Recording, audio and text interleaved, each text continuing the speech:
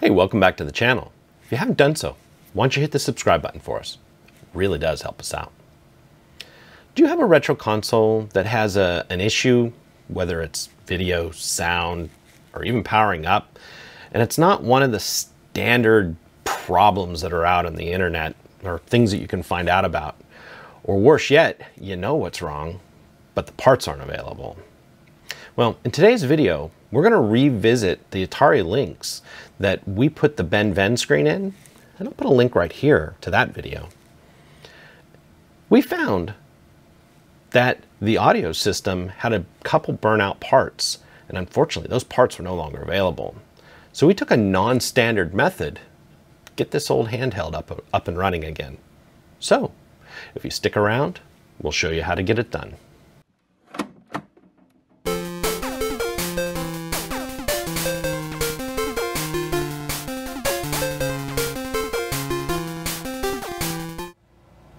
Hey, welcome back to the channel. Today on the bench, we have a project that is a revisit, so to speak.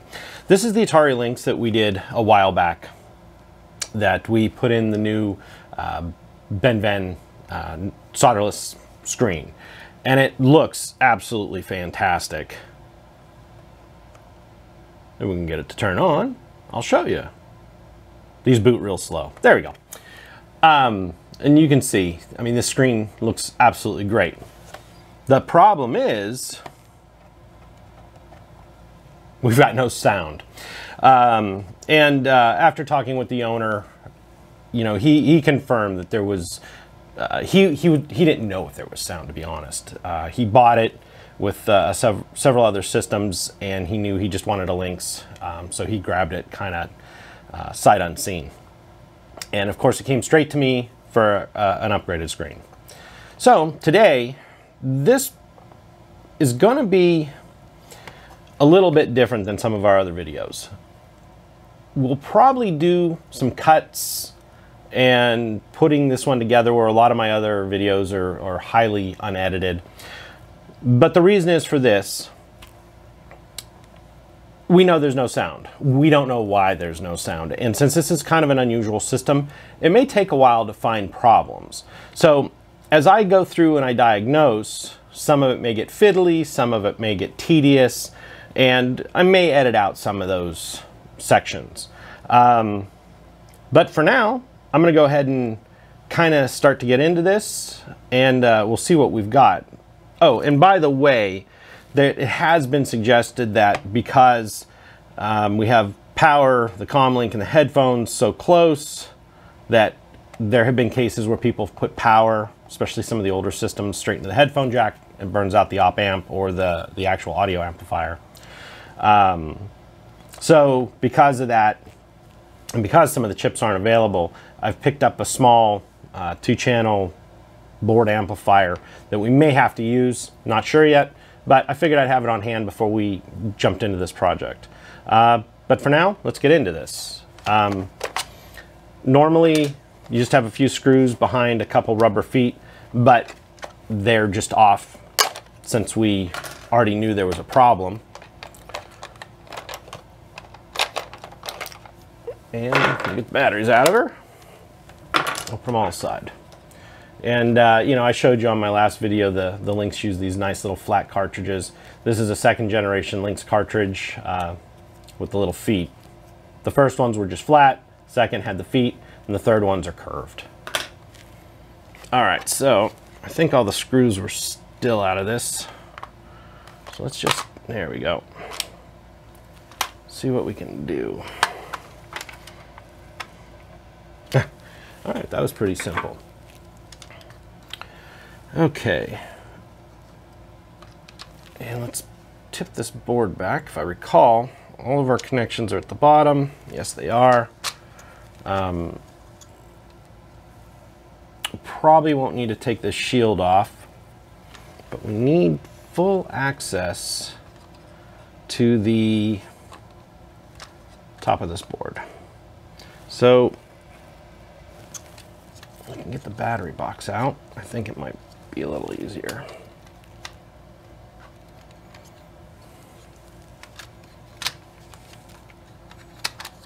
There we go. The reason I didn't want to just pull at it, you can see here, there's the ribbon for the front controls, and I did not want to put pressure on it.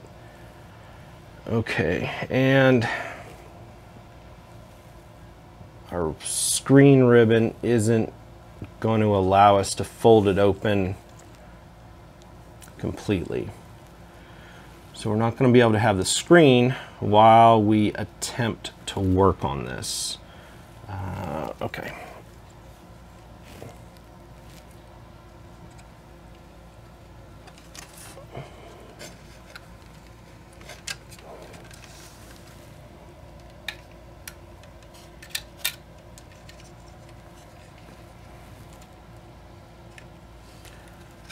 And there's not enough room on that bottom ribbon to get it over. All right.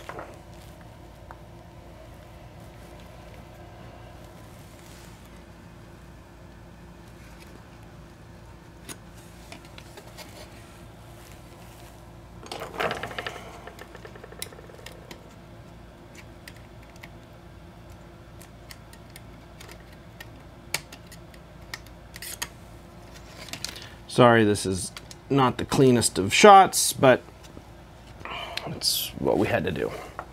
And I'll explain what we did in just a moment. And I'm going to go ahead and disconnect this one wire. Just give us some room.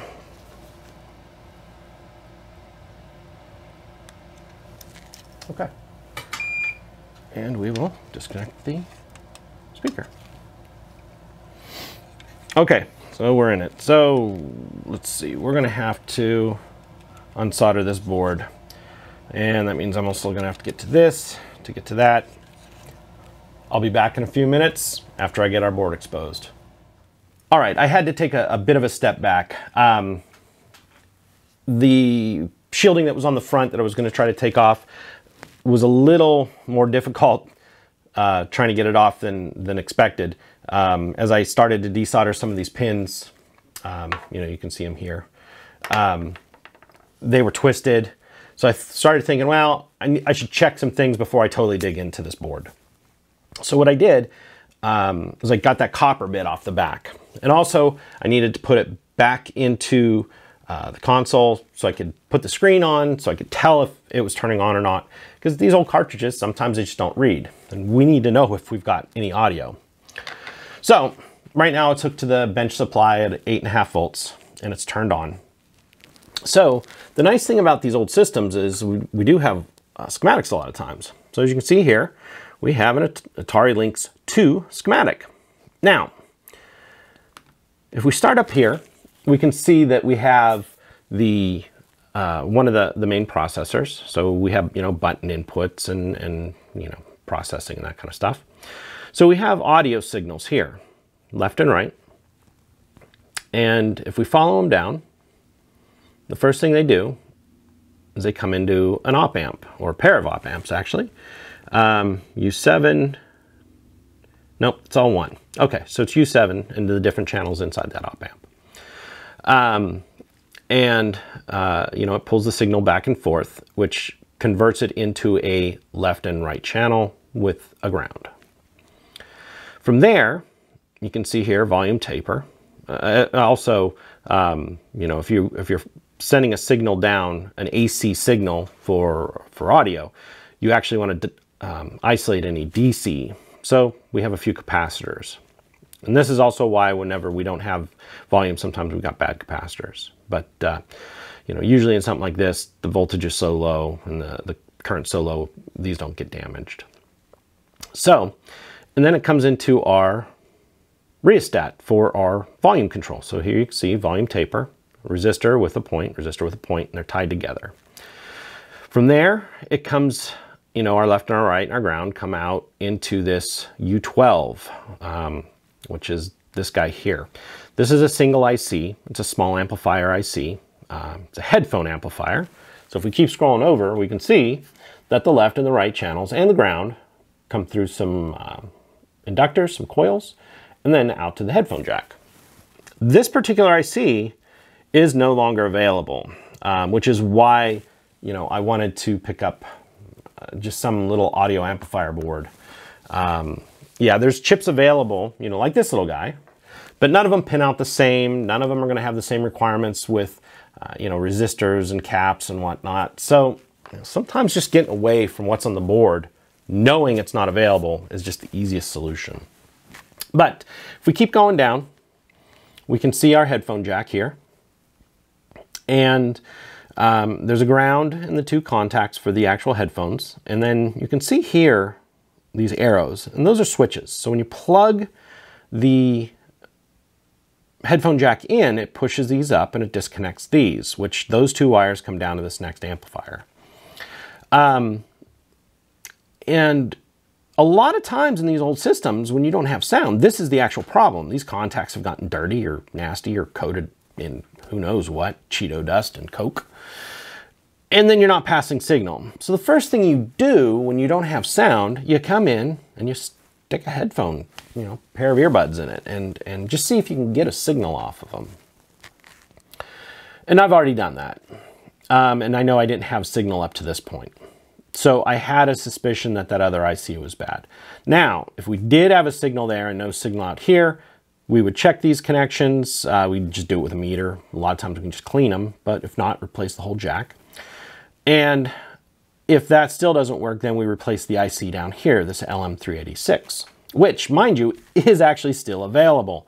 So, and you can see it comes out to the connector for the speaker. And it mixes the audio down for us. So, this system, I don't believe, was actually stereo. So we really only need 1 channel, and there's only 1 speaker in the system anyway. So this, if we come back, it's highly unlikely that these op amps have burned out. It's just not something that normally happens. And we know the system is booting and running, so this main chip, main processor is working. We know that. Here again, highly unlikely to just burn the audio channel out of the processor chip, unless if something really shorted it or you backfed power. But in that case, these old chips, it would have just wiped out the whole chip. So knowing that this is unlikely, the first thing I did is I pulled out a little pocket oscilloscope. And, you know, I've got a big bench scope for when I really need to look at digital or high frequency stuff. But these little pocket ones are great for picking around a board like this. You know, this one is really in my house call bag, something with a few knobs on it. It's a little bit more convenient. But so what we're going to do is we're going to come here and see if we can get any kind of signal off of this section at all. Okay, so it's before the chip, before this first headphone amplifier, and you know, before or after our main processor. So first thing I'm going to do is let's set us down into the millivolt range, because we don't know how heavy that signal is actually going to be. And then let's see, 20-second millis. I don't know. Let's just pick and see what we get. So I've got the clip set to a ground, and we're just going to come off here, which should be one of our audio channels. Oh, and there it is. We got something there. So let's go ahead and adjust this till we can see something clean. There we go.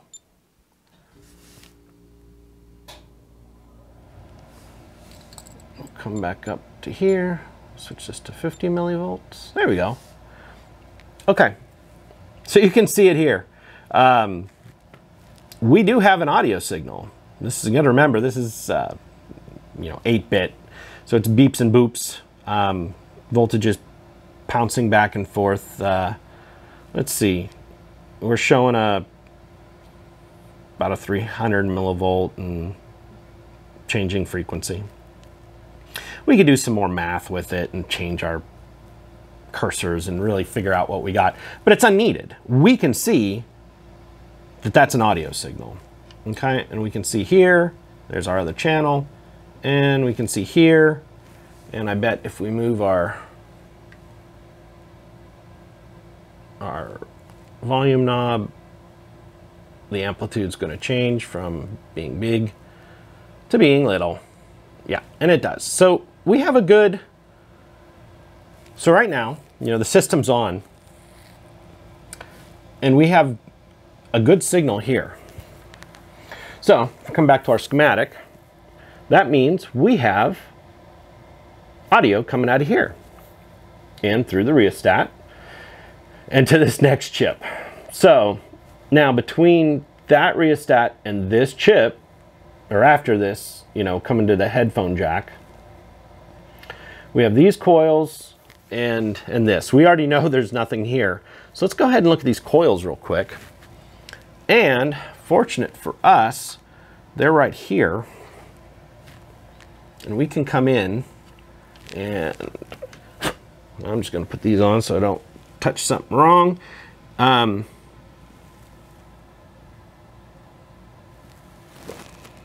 We got nothing except static. Nothing but static. Nothing but static. And actually that one's a ground. You can see the little pins off of it. That one's ground. Okay. So there we go. We have audio here, but we don't have audio here. And on our schematic, the only thing between those two parts, here's the coils, here's this, is this chip. Now we can come in and we can check IC 20, or sorry, not IC, the capacitor 21 and 64. I'm guessing they're fine. But you know what? We'll check them anyway.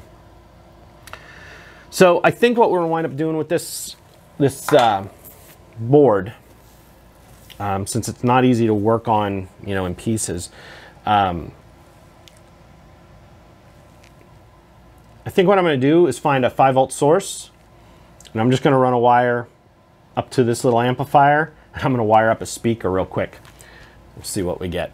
So stick around and I'll be back. All right, thanks for putting up with this.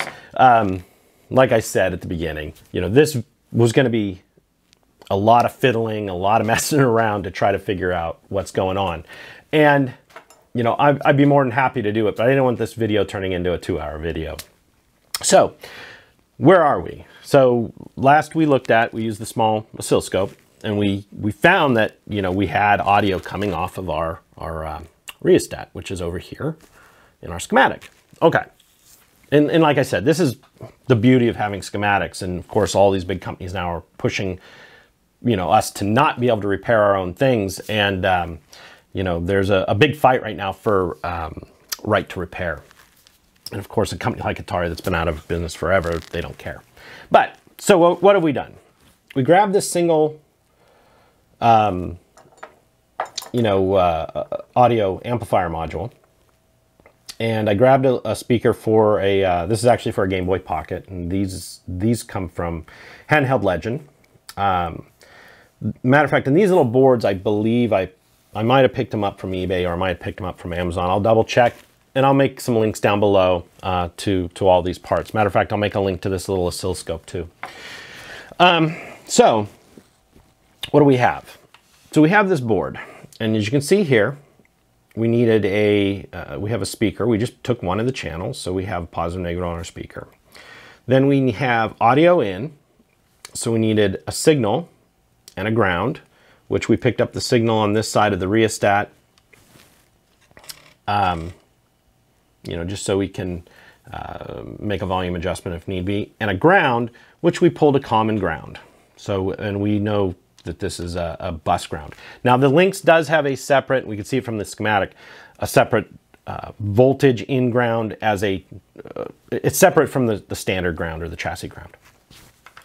So then next thing we needed was 5 volts. Now the Lynx and many of these handhelds, the internals run from 5 volts, even though that's 9 volts in. In this case we have it at 8.5 because we don't want to push the regulators, you know, hard.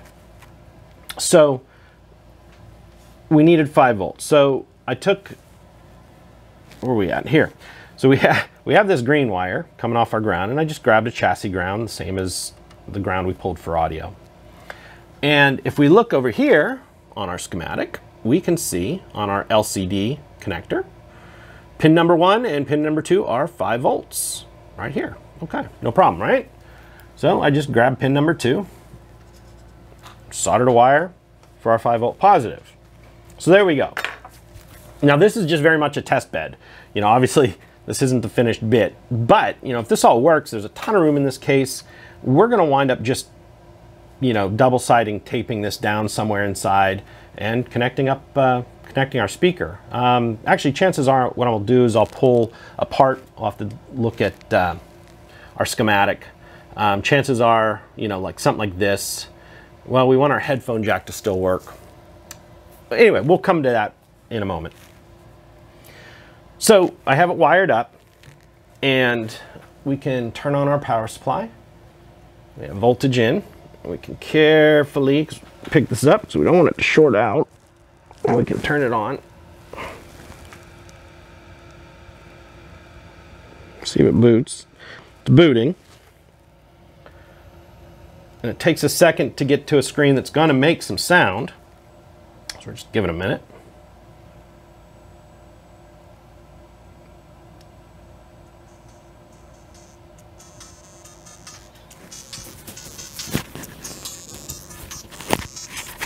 Sorry for that.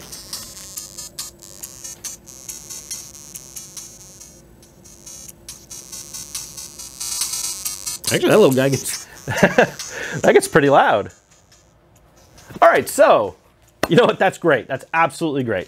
So everything in front of this NJM 2073 chip is working. We're basically just pulling a signal off right here at this solder joint. We're bypassing everything. So what we need to do, I'm gonna have to take a thought on this. Since we know this chip is probably bad, it'd be best to lift it off the board, but I think it's underneath that cover. So I might just leave it alone. And what we might do is lift these guys off the board. Or we might just pull these capacitors, C64 and C21. So we pull those, we can inject our signal back into the board here. On the negative side, we can see the positive here. We can inject it on the negative side of this capacitor, and it would actually hit this other audio amplifier. But knowing this is pretty loud through that little speaker, I don't know if it needs to be through a second audio amplifier. Which means we may cripple that too. We might pull this one off the board and just basically jump from here to here. But let's see what happens.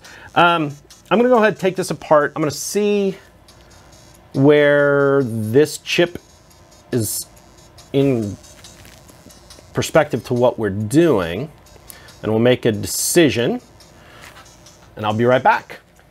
Okay, sorry about that interruption. I went ahead and cleaned up the wires. I did a little bit more work off camera than I was actually expecting to, but I'll tell you what we wound up doing. So, you know, from earlier, we found a good audio source, and you know, we know that our little amplifier board was going to do the job. So, you know, we picked up 5 volts off of our LCD connector. We got a ground there for power. We've got our audio in straight from our rheostat. And what I originally started to do is from the back of the headphone jack, there's these inductors, or you know, little coils. And what I was going to do was I was going to basically sever the connection here and here and feed our audio back in. But then I started looking closer at our board, and you know, this one's showing more or less taking this stereo signal, although it's just dual mono, and it goes into this single amplifier and then out to our speaker. Well, I found on the board that we actually had 2 of these LM386s. So I started digging through the board, and although this schematic is very close, it's not the same revision as this board. But it gave us a really good lead on what we should be looking for. So as I started digging into it, the grounds and the way things are tied together were different. So what we wound up doing is essentially removing all of this from the system. So we severed the headphone jack out and we had to disconnect the speaker. I was going to try to leave it in, use a common ground and just power it. You know, there's a test point here and I was just going to feed it from this capacitor. But we weren't able to. The way the grounds are between the power rail and the audio rail, this little amplifier board did not like that, and we got a ground loop. So, like I was saying, we wound up having to open up the headphone jack and then just removing the speaker and essentially just wiring the two parts directly to this amplifier, and we got rid of more or less, you know, all of this circuit and all of this circuit, and we just replaced it with this single board. So, you know, like I was saying, we wired it kind of direct. You know, I made a 2-pin connector up for to go into the head into the speaker with some heat shrink, and we'll just tuck this down. So this should all work. This is being held in place with a little 3M double side, and just, you know, with a quick look, you know, none of that should be a problem. There's a lot of open room here for our wires. There's, you know, a lot of room up here for where that board sits. You know, we've got the standoffs here. So, I mean, there's a good 1/4 inch thickness there.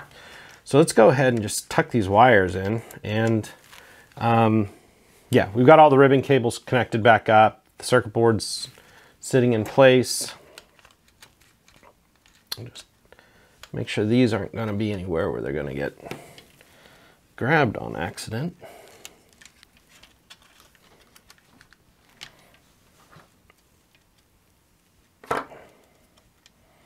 And our standoffs are going to be here and here, so let's get this. Oh, you know what? Helps to put this battery tray back in.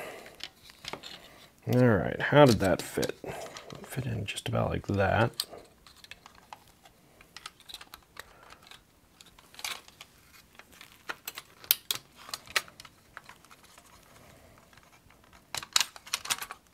About like that. Just make sure I didn't pull that other connector out. It doesn't look like we did.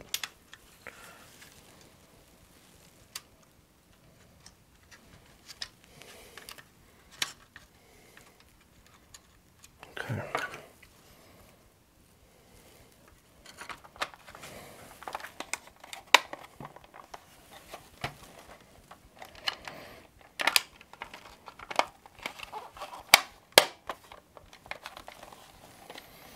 All right, so now it all snaps together.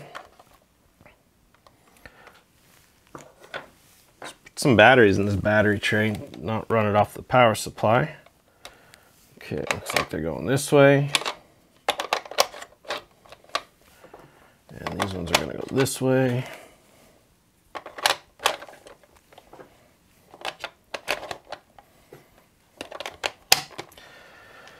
Now, I'm gonna put the door back on. It will actually hold the bottom together. Okay. I guess it helps to put a cartridge in it. These won't power up without it. There we go.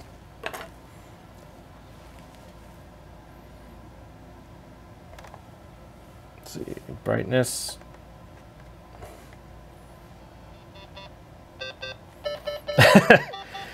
All right. This one was a bit of a struggle, but there we go. We can finally get this one back to the customer, and I should be happy with it. I'm gonna go ahead and put the screws back in it off camera. But you know, I hope you enjoyed this video, and you know, you give us a thumbs up and you decide to subscribe. But I knew this would be a little fiddly compared to some of my videos and some of the projects, but I just wanted to show you that there's definitely more than one way to skin a cat. So on these old systems, you know, if you got some section of it burned out, and of course my let's see, not the TurboGrafx, Turbo Express video, and we'll link it up there. It shows how we bypassed an entire bad power system and video system. But you know, there's a lot of these little boards out there for amplifiers or regulators or whatever that can definitely be used and put to good use in something like this. So anyway, please don't forget to subscribe, and I'll see you on your next video. Thanks.